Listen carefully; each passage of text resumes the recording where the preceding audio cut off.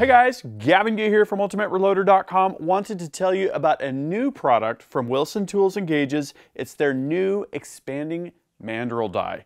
I just built this 6-dasher rifle and have been working with new brass load development, and that was the perfect opportunity to put this tool through its paces. So in this video, what we're going to do is do a quick overview of this Expanding Mandrel die. We're going to show it in use, and then I'm going to share some results, some tremendous results I've gotten with my initial load development using this Expanding Mandrel die, brand new Alpha Munitions brass, and this high-end custom rifle that I've built. Let's get to it. So here's the Expanding Mandrel die. It's all stainless construction, and like any other Wilson die, it's machined very finely. It's got standard 7/8 by 14 threading, comes with this very nice stainless lock ring with a set screw to preserve your die setting. And if we remove the plug here, we'll see where the mandrel attaches. These mandrels, you can swap them out in just seconds, as you can see here. This is the 6mm mandrel that I'm using for 6-dasher, but the entire list of calibers supported are 22 caliber, 30 caliber, 33 caliber, 6mm, 6.5mm, and 7mm. So regardless of what popular case you're working with, different cartridges, you're likely to find a mandrel that is going to suit your needs, and they are available separately or together as a kit as a complete functional expanding mandrel die.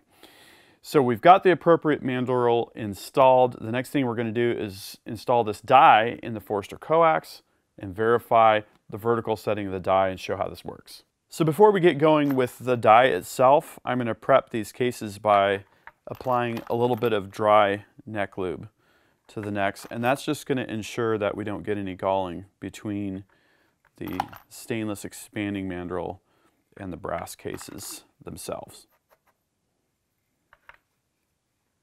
So I'm just going to pop the Expanding Mandrel die into the Forster coax. I love how this is a great quick change situation for dies.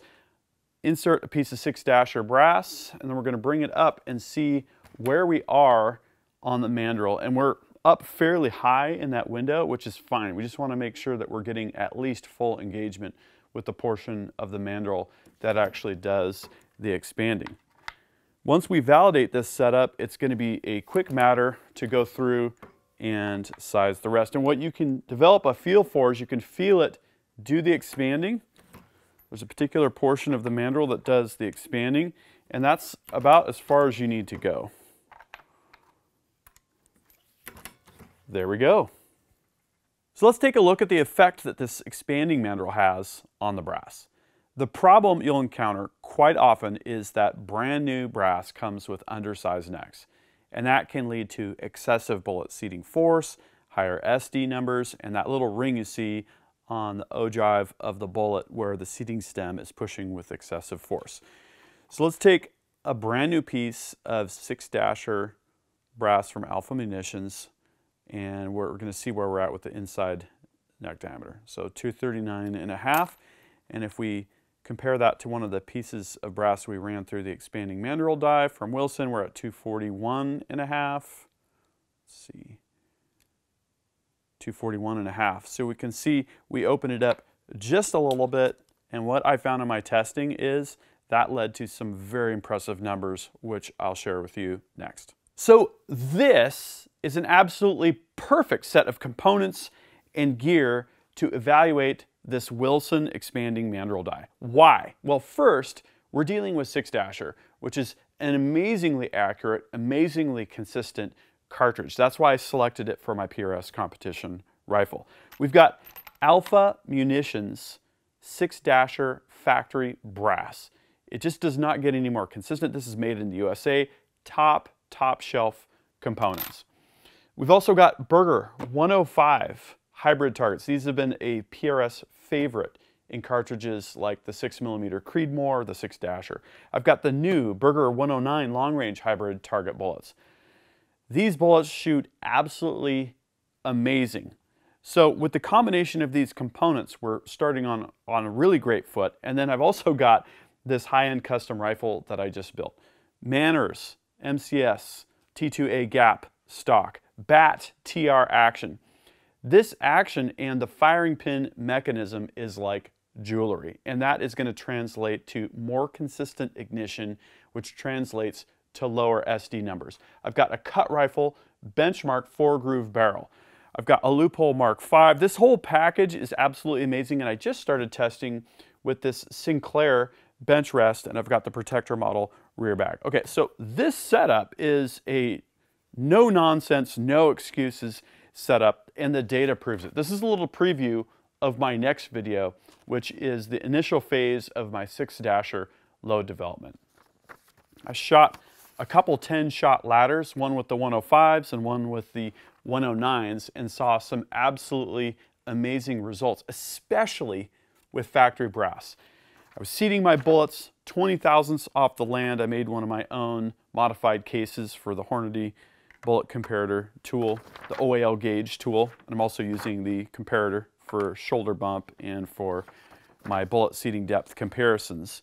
So with the 109 bullets, I saw two nodes, one on the upper end and one on the lower end of the spectrum of different charge weights that I was testing. And at 32 grains of Varget, use this load data at your own risk. Always verify with multiple sources of manufacturer's data first.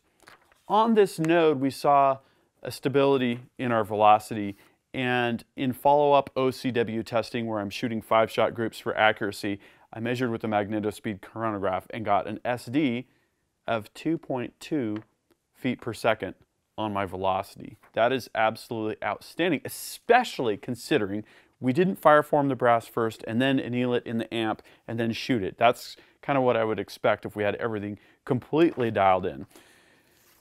And groups here, the groups were down into the sub-quarter minute category of accuracy. And again, I'll have more detail on that in the full 6-dasher initial load development video. For the Berger 105s, similar results. I had, again, a lower node and an upper node. For 32.5 grains of powder, I saw a standard deviation of 3 feet per second. I don't think I would have gotten results that good without the expanding mandrel die, and you can feel it when you're seating the bullets. If you're using factory brass with undersized necks, you're going to feel the bullet seating. And when you use an expanding mandrel, or if you're using a bushing and resized brass and you have optimized your neck tension for that 1 to 2 thousandths of interference fit, you're going to feel much easier bullet seating, and you're not going to get those rings from the seating stem. So overall, I absolutely love this Wilson Expanding Mandrel die. I would highly recommend this for this type of long-range, high-precision reloading. My question is, what do you think? Have you used other products? Are you looking at this particular Expanding Mandrel die? Drop a comment and we'll start a discussion. If you like this video, please give it a thumbs up. Don't forget to subscribe with notifications, because I've got a lot of follow-up content where you're going to see this Expanding Mandrel die show up in those stories. And if you click on that first link in the video description, that's going to link to the article. I'll have links to product pages there and more information about this exciting new reloading die from Wilson. Until next time, happy shooting and happy reloading.